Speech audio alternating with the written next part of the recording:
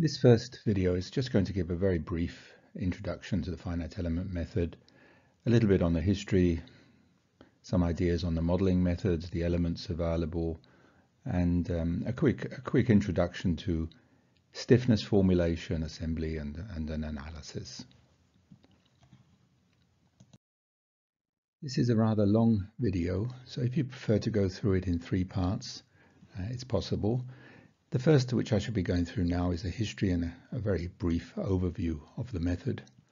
I'll then move on to element formulations, which I'll be showing for a 1D bar element, using different techniques, direct and variational methods, and then finally just a quick overview of methods for assembly and solution, and a brief wrap-up of the lecture. First of all, a little bit of information on the history of the method. The inventors are usually accredited to John Turner and colleagues working at Boeing from about the 1950s. It was then popularized by a number of academics: Sienkiewicz, Argyris, Taylor, Clough, Irons, as some of the names that are usually mentioned. This work would have been done in the 1960s. But I think it's fair to say from about 1970, most of the developments we tend to use today had been completed, and the efforts from then onwards tended to be on commercial finite element codes, their development, and user interface software so that engineers could efficiently use these codes, do the meshing, create the data sets for the analysis, and so on. This work up to then was mostly implicit finite element analysis. There is an alternative explicit finite element technique that I do tend to go through in the lectures. This was originally developed by Mark Wilkins in the 1960s and 70s and largely industrialized by John Hallquist for the LS Dyna code from about the mid-1980s. If you are interested in a little bit more information on this history, there's a book I've given there by Carlos Felipe, and there's a link to get to the PDF file of this book. This just gives some information on the terms and nomenclature we tend to use for a finite element model. You can see a very simple structure there on the left. Supported, has a point load and some pressure loading. It's located in XY coordinate space. If it's 3-dimensional, then we'll have a Z coordinate direction. The displacements of this structure would be in the U, V, and W directions. First of all, a mesh is created. Usually there are codes, softwares available to do this meshing operation. In this case, the model is made up of triangle and quadrilateral elements. It's a 2D representation, 2-dimensional. The meshing would usually be done in such a way that you could introduce the loading and the supports conveniently, and this has to be done at the nodal points. So, for example, the pressure loading would be redefined so that you could introduce the same effective load at the 2 nodal points I've indicated there. The point load would require a node to be located conveniently at the same location. The nodes join elements together, ensure continuity of the structure, that is that those separations occur. It should also be said that the elements are specially formulated so that the line joining 2 elements is also continuous, that strains are continuous over these boundaries. We will come to that later on. You can see the supports there introduced at the boundary conditions.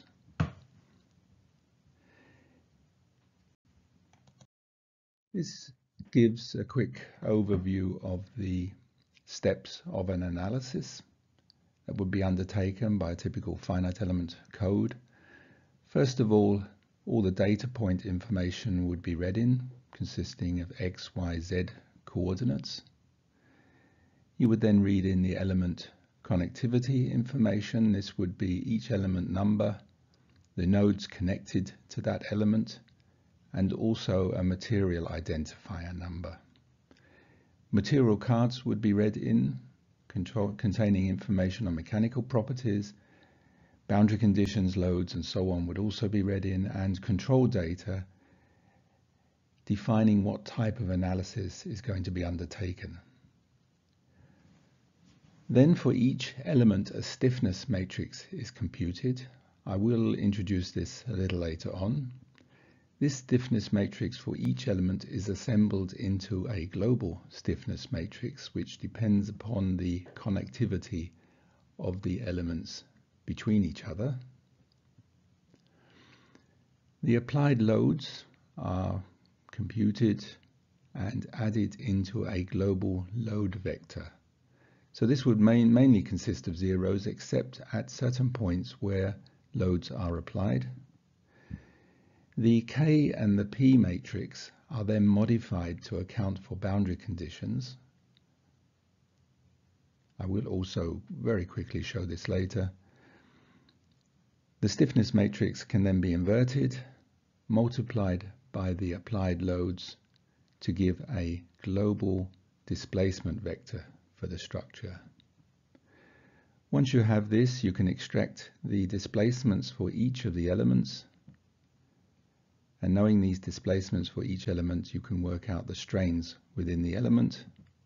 And then finally, from these strains and the material law, you can get the stresses. So this would predict the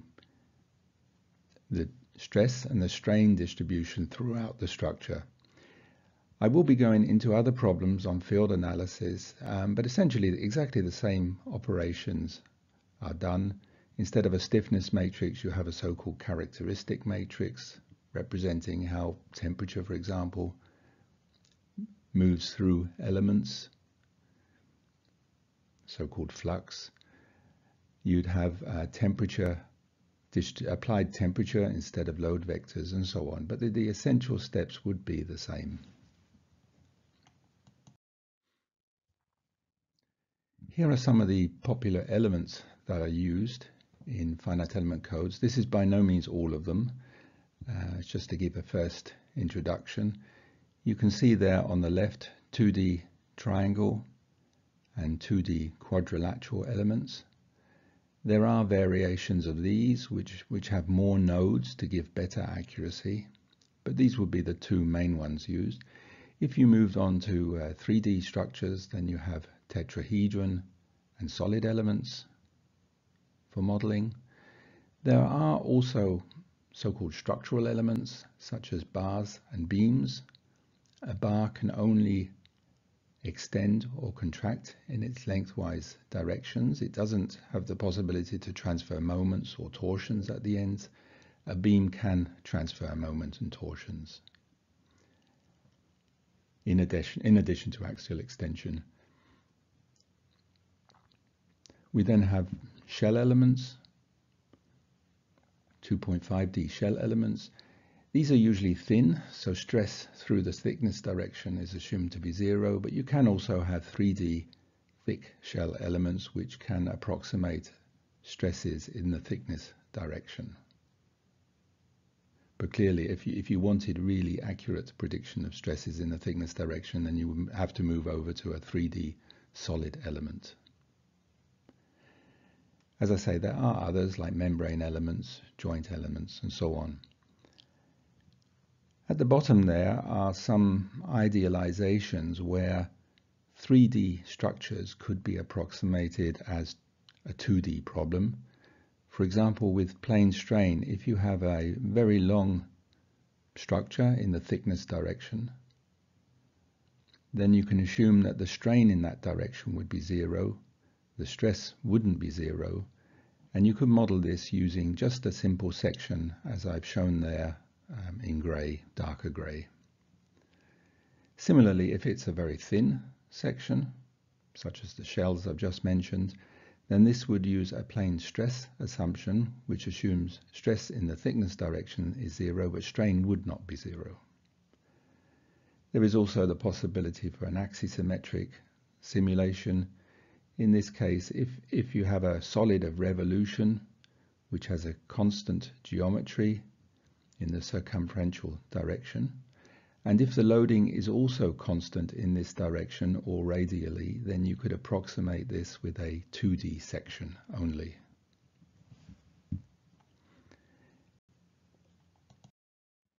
This is an example I like to go through with students. Usually it gives you some idea of how elements could be combined to make up a structure. For example, if we look at the wheels first, each of those spokes is pin-ended, in fact. Moments are not transferred. So you could represent each spoke with a 1D bar element. This would be fine. You could not use several bar elements for each spoke because then you will create a mechanism. It simply wouldn't work, and computationally it wouldn't work either. The rims of the wheels could be modeled with 2D shells. This would be fine. And the tires could be modeled, for example, with membrane elements, which are rather like shells but without any bending stiffness. This would be a reasonable way to model it. You would have to have contact or some other way of joining the tires to the rim, common nodes or contact algorithms. And internal pressure would be necessary to inflate and keep the shape of the tires. But it would be one modeling approach. The frame itself could be modeled with beam elements. You would have to give each beam the correct moment of inertia and the area. That would be fine.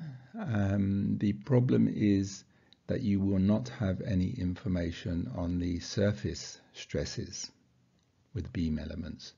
So very often this type of structure would be modeled with a fine mesh of shell elements throughout.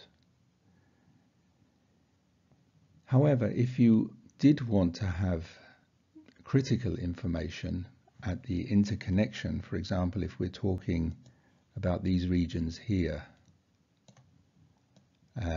where critical stresses could occur, then you might prefer to use solid elements for modeling these locations and to use shell elements for these locations. Modern finite element codes then have ways to join these two types of meshes together with tight constraints. That would be particularly important, for example, if this frame was an aluminium frame and you had weld lines. These weld lines can easily break if overloaded, and you might want to know the accurate stresses in these locations. The saddle could be modeled with a membrane elements or even shell elements for the skin of the saddle, mounted over some kind of a beam structure representing the frame. The pedals themselves could be, well, the cranks of the pedals where the pedals are joined. This would be modeled with 3D solid elements. There is actually a tutorial that might interest you, tutorial 4 in the book, which computes the stresses in this part at a critical location and uses that as a part of a fatigue analysis for failure prediction.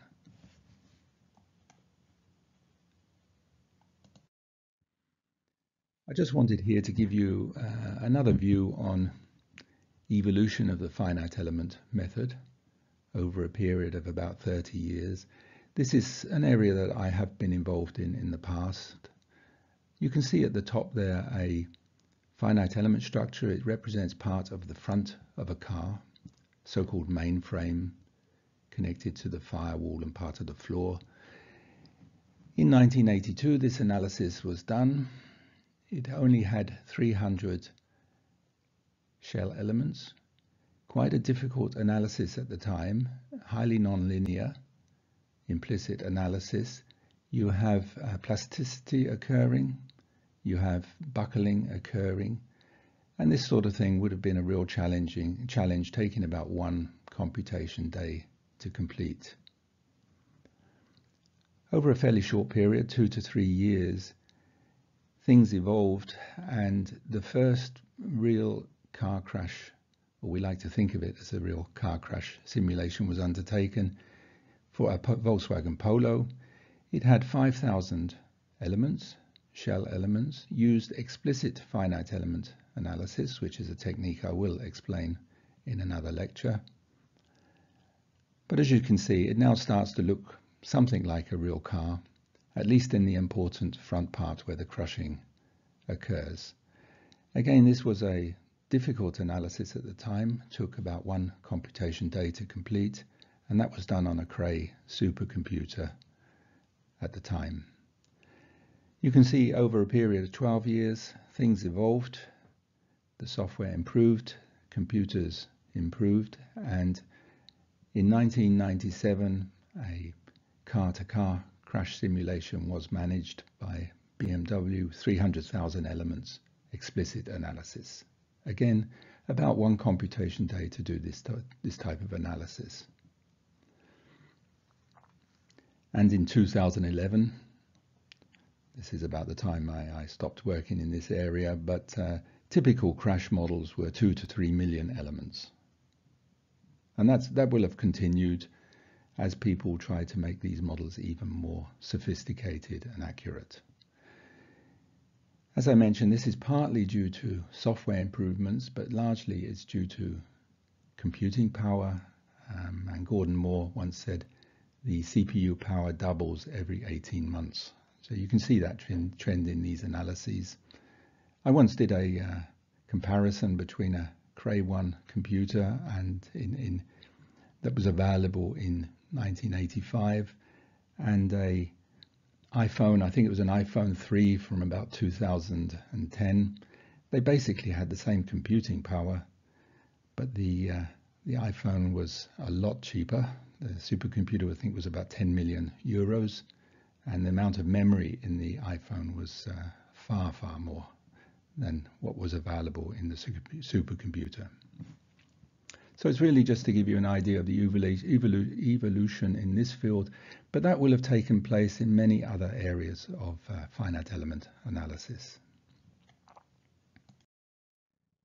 This part now looks at element stiffness. For this, I'm just going to use the 1D bar element, the most simple of finite elements that's available, and I'll be deriving stiffness using a direct method, and then briefly showing variational methods that are used based on Galerkin and Rayleigh-Ritz techniques. So moving on, I just want to show you here how we can derive with a very simple method, direct method, the stiffness for a bar element. Here you can see the bar, 2 nodes. Each node has 1 degree of freedom. U1 at node 1, so this is possibility of displacement U1 at node 1, possibility of displacement U2 at node 2, and each of those nodes can have a force applied. There are 2 cases considered here. First of all, if we apply P1 at node 1, so that we get this displacement, the external force is equal to the internal force. And the internal force is EA over L, spring stiffness, multiplied by the displacement U1. At the other node, we're going to hold it fixed with a constraint. And this constraint is a force. And for equilibrium, this force, so if it doesn't move, this force must be equal to minus P1. So P2 is equal to minus P1. In case 2, exactly the same is applied, except now you apply a load P2 at node 2, giving a displacement U2, and for equilibrium and 0 displacement at node 1, you have that P1 is equal to minus P2. That leads to these 2 sets of equations in the center of the slide, and at the bottom you can express those using the relationship shown, where load is equal to something times displacement, and the something is the spring stiffness, EA over L into the brackets 1 minus 1 minus 1, 1. In abbreviated notation, we usually express this here, where d is the displacement vector u1 over u2, and k is the spring stiffness.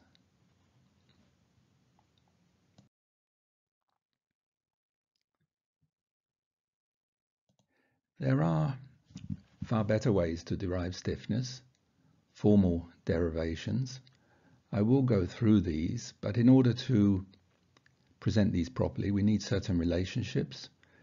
And the first one here is the definition of how, or a relationship between strain in material and the displacements that take place within the material. So if we could consider this 1D strip of material rather like a bar, we have a direction x, we consider a length dx. When it's loaded with a load p, that elemental length dx extends to dx times delta x delta u over delta x times dx. So delta u over delta x is the displacement gradient in the x direction of the material, and dx is of course the elemental length.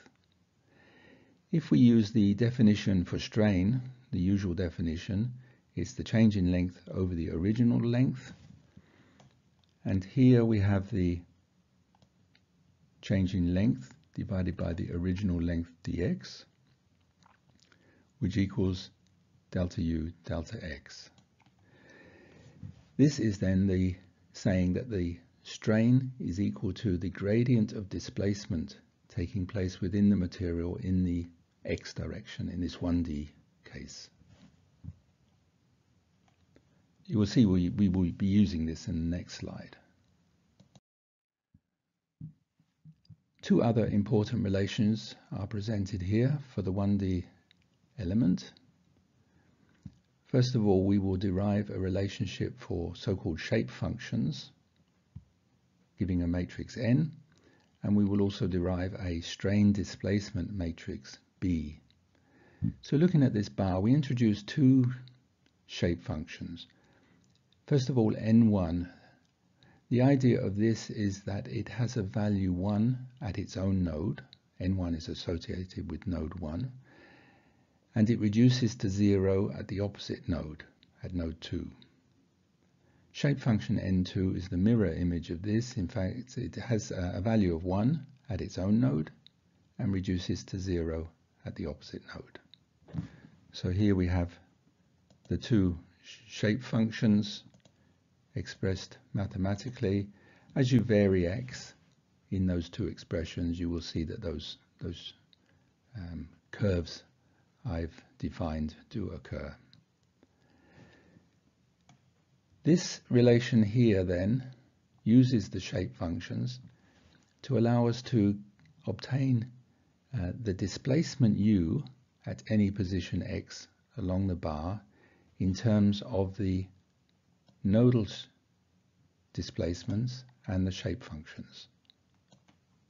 You can put in values of x there and you will see, for example, if x is equal to 0, ux is equal to u1. If x is equal to L, ux is equal to u2, and there's a linear variation between those two as x varies.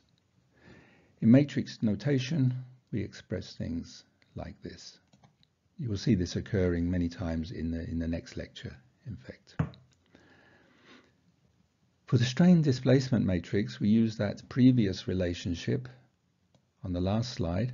Strain is du dx, which means we can differentiate the shape functions, multiply by the displacement vector, and obtain the strain at any point within the element. This expression, differentiation of the shape functions, is the B matrix, what we always define as the B matrix. Doing the differentiation, 1 minus x over L for shape function 1 is minus 1 over L. And similarly, differentiation of shape function 2 gives plus 1 over L. You can see that's correct. If you do the calculations here, strain in the element is U2 minus U1, the difference in displacements divided by the length. It's also to note for this particular element, the strain is a constant in the element and does not vary with position.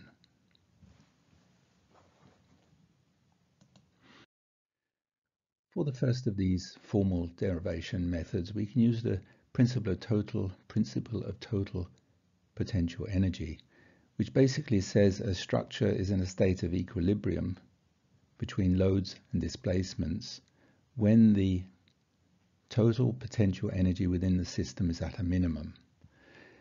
So, for example, if we see if we consider this spring here, original length LO with a load P applied, it displaces with a displacement U in the X direction. The stored energy within the spring will be the area under the load displacement curve, PU, which is a half PU. We can replace P with KU and obtain a half KU squared. The potential energy due to the loading is the load times the displacement, PU, and so the total potential for the system is these two energies, U minus W, which is given by the expression here. We can then get the minimum of this energy by differentiating this and setting it equal to 0, and that leads to P equals KU, which is the spring stiffness times the displacement given here.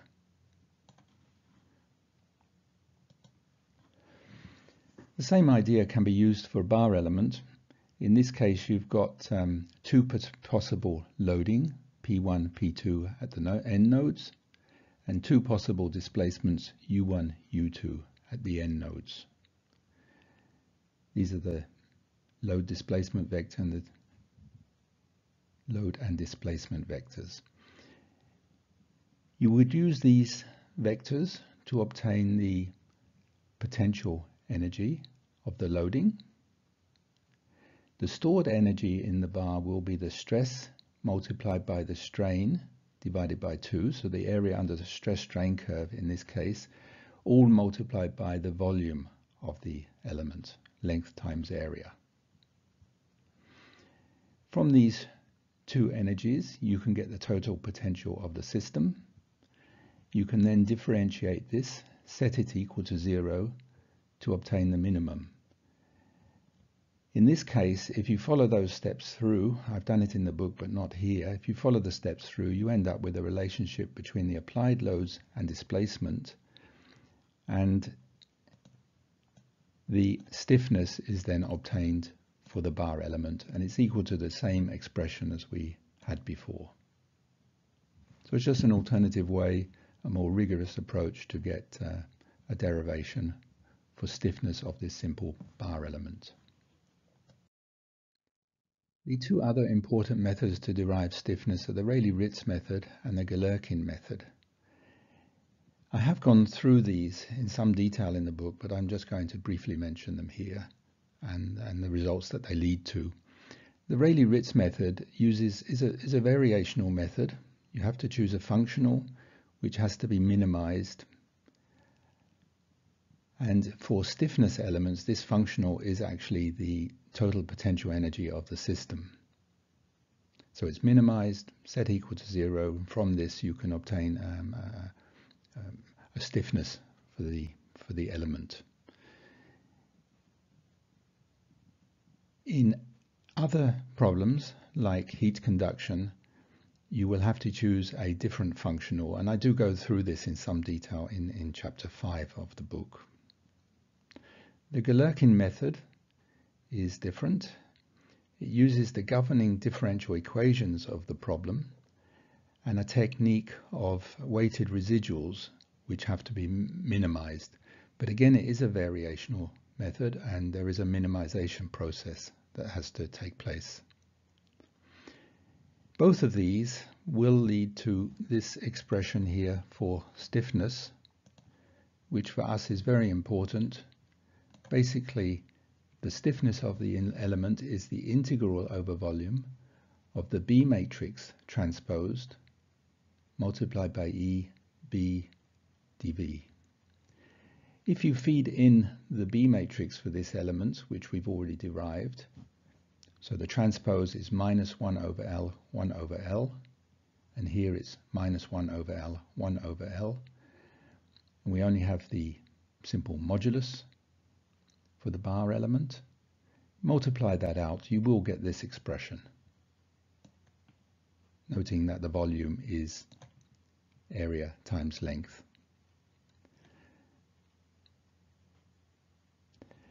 There's at the bottom here, I just want to mention there are two terms you'll often come across in finite element books: strong form and weak form.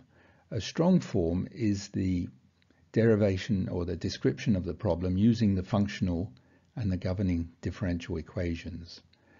Once you discretize the problem and approximate those equations using a finite element approach, it's regarded as a weak form of the problem. Anyway, for now, the important thing to notice here is that the stiffness is equal to this integral.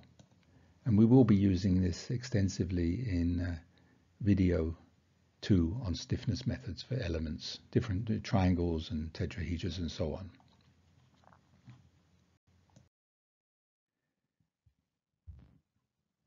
So far, I've done everything talking about stiffness and modulus for a bar element, but exactly the same principles are applied if you're dealing with something that is a 1D flow process.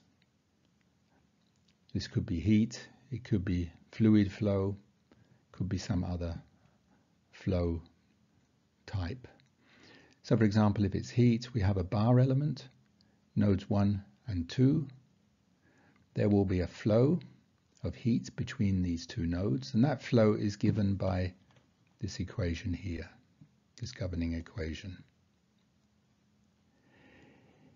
You can then, so this is very similar to our force equals EA over L times displacement.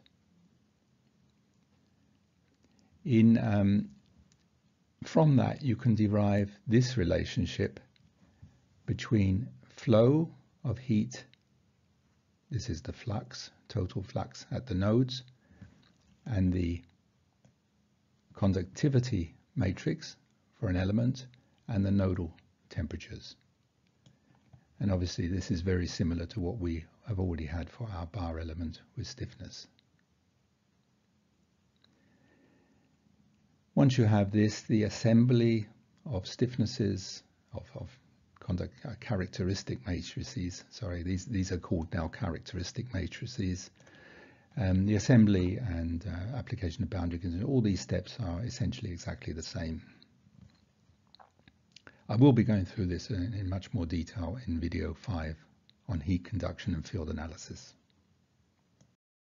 This final part of this video or lecture is just going to show you how we assemble elements together and perform a solution, and also give a brief wrap-up, which is explaining or demonstrating a video you might want to try using FreeCAD and Calculix. This video, I think, is number 12 within the book, and I also highlight some of the things I've had to jump over here that are some of the theories that are more given in more detail within chapter 1 of the book. I'm just moving on here to give you some ideas, first ideas on how we assemble elements. So I've taken two elements joined together. Each has a different stiffness and a different length. So the spring stiffness for the first element is K1, spring stiffness for the second element is K2. One way to assemble these is to imagine that the stiffness matrix for each, which is defined here, K1 minus K1 minus K1 K1, I've entered the EA over L into the 1 minus 1 and just use this term. You extend each of these to the third degree of freedom. So the first spring is not actually connected to the third degree of freedom. So we just introduce these zeros, which are shown here. Okay. We do exactly the same for the second beam, and then you can simply add these two together. And you end up with this assembled relationship here. There is an important point that I've gone through in the book, but I'm not going to deal with it here. If these two bars were inclined, something like this, you could not add those two stiffnesses together as I've done here. You have to transform those stiffnesses into a common frame. So each bar would have its local stiffness, which would be the same as this. It would be then transformed into the XY frame stiffness, and then you can, and you would do that for both bars, and then you can add them together. In this transformation, the 2x2 stiffness in the local frame becomes a 4x4 matrix in the global frame, because you now have X and Y degrees of freedom for each of the nodes. As I say, I go through that in the book and this transformation process, and also an example which shows how that works, but I'm going to gloss over it, as I say. The next step is, just to give you an idea, is applying boundary conditions. This system of equations which I've just shown you cannot be solved, in fact. The stiffness matrix is singular. The reason for this is that this structure can move as a rigid body, and you can have any number of possible displacements in the x direction as a valid solution. To avoid this, you have to introduce a boundary condition which could be applied at any one of these nodes. It doesn't matter which one, but usually we apply a boundary condition which is realistic compared to the problem we're trying to analyze. In this case, I just want to make things very simple. I've constrained the first node and the third node to be fixed. And the process to impose those constraints is to place a 1 in the main diagonal of the relevant degrees of freedom. So this would be the first degree of freedom and the third degree of freedom, and overwrite with zeros everything that is in the row and column. So these values here are overwritten. You also place a 0 in the load vector for that degree of freedom. You can now invert the stiffness matrix, bring it over to the other side, multiply by the load, and you will end up with the displacements here. Correctly, you have that U1 is equal to U3 is equal to 0, and the U2 displacement is P divided by K1 plus K2. Once you've got these displacements, you can get the strain in the element by using the strain displacement matrix. So that's the B matrix, and you will have the strain one is this. You can then multiply that by the stiffness of the element to get the stress in that element. You can do exactly the same for the second bar. And another step which I've shown in the book but not here is to show you how you can use the stresses in the bar to work out what the reaction forces would be at the supports of nodes 1 and 3. And clearly, if you've done everything correctly, the sum of those reaction forces should be in equilibrium with the applied load at node 2.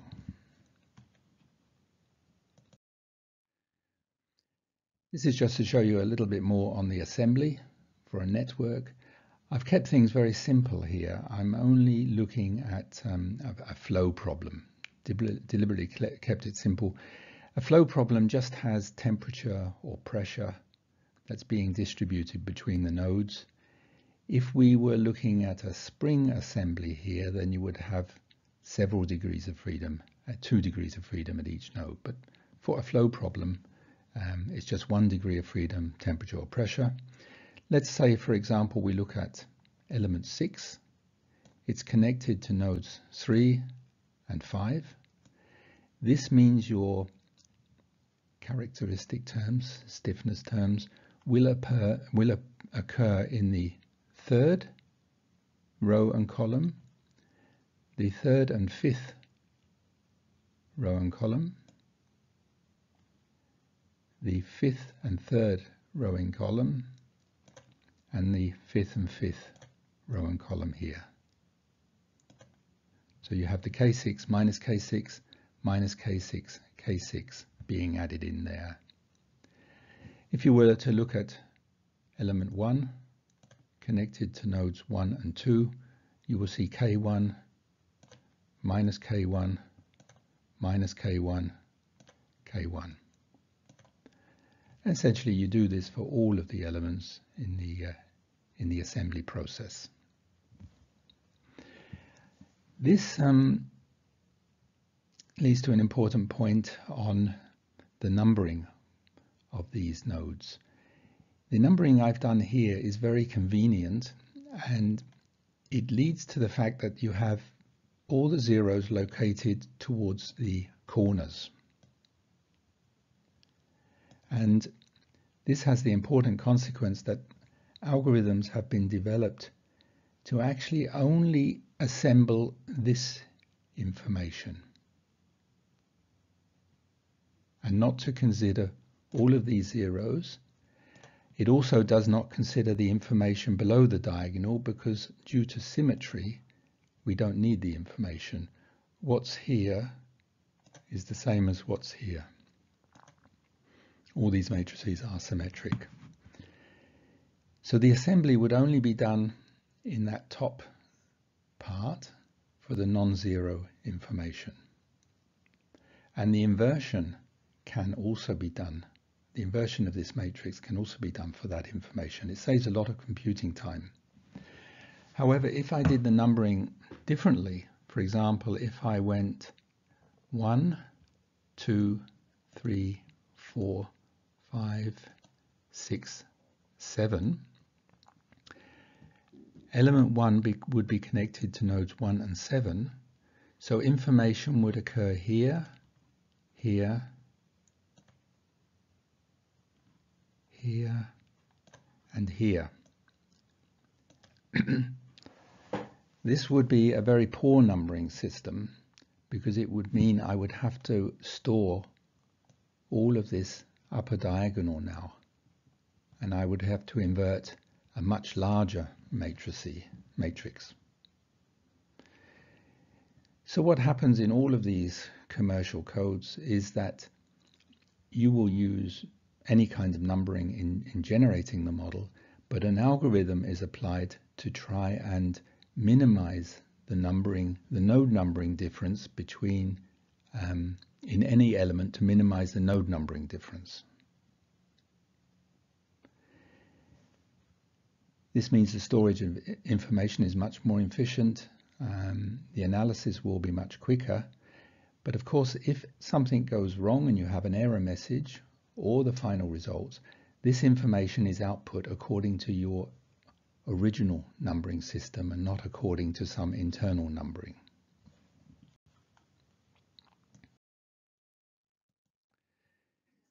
There are many assumptions necessary in order to do a finite element analysis, and I just want to highlight a few here. You have modeling assumptions at the top there. I hope from that example from the bike you could get some idea of these modeling assumptions. We had to choose whether we wanted to use bars or shells, which parts we wanted to model accurate and which ones we could approximate. The loading is never very easy to apply, can sometimes be very difficult. The boundary conditions are also not necessarily easy to apply. So there are lots of things there on the modeling assumptions.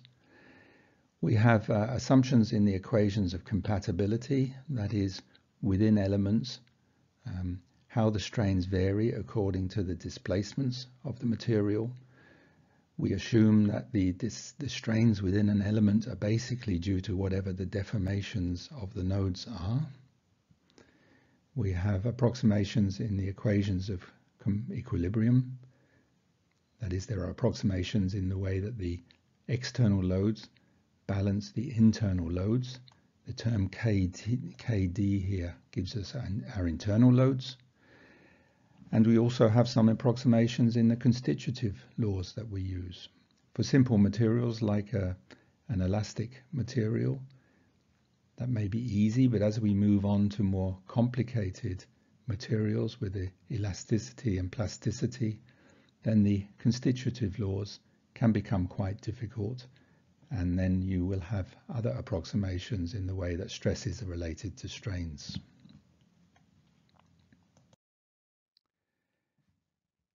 I don't really have any tutorials that are directly related perhaps to this introductory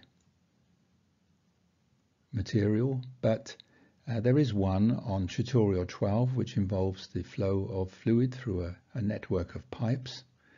You have a reservoir at the start, so you have an inlet pressure due to this head of water there. There are different pipes with different diameters. There are transitions between these pipes. There is a valve. Each of these pipes will have a different empirical law that approximates so-called head loss or losses of flow due to friction effects. It's an interesting example. I've taken it from the Calculix manual in this particular case, and shown how you can use this within the FreeCAD software to do this analysis. Another one you might want to look at is tutorial 4, which does consider the analysis of a crank arm on a bike. It's part of a more complicated example on fatigue cycle life analysis or fatigue analysis. But the elastic part is interesting, just how you model it, how you apply the loading. It's, as I say, related to the exercise I showed earlier on with the modeling of the bike. There are, unfortunately, several things I've skipped over in this lecture. I think if you really want to understand the method a bit more, you have to look at this Rayleigh-Ritz and Galerkin method. They become very important in the next video and in the video 5 on heat conduction. I've ignored the transformation relations for a bar element as you go from an off-axis to a coordinate system. There's also a nice example, a very short example, showing you how you assemble off-axis bar elements to get a global stiffness matrix. And one other area I've rather neglected is this topic of 1D line elements for different types of flow problems. I go through heat conduction in 1D element and also fluid flow. So I hope that gives you a reasonable introduction to the method. The next video will look solely at stiffness matrices for different types of elements, and in particular how these are integrated.